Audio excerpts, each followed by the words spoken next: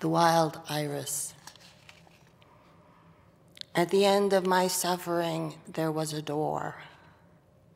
Hear me out. That which you call death, I remember. Overhead noises, branches of the pine shifting.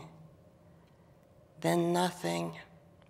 The weak sun flickered over the dry surface. It is terrible to survive as consciousness buried in the dark earth. Then it was over.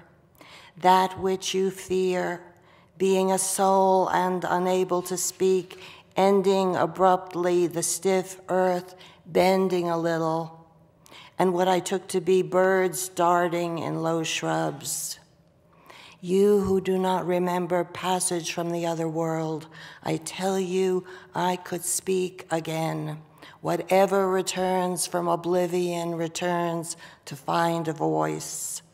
From the center of my life came a great fountain, deep blue shadows on azure seawater.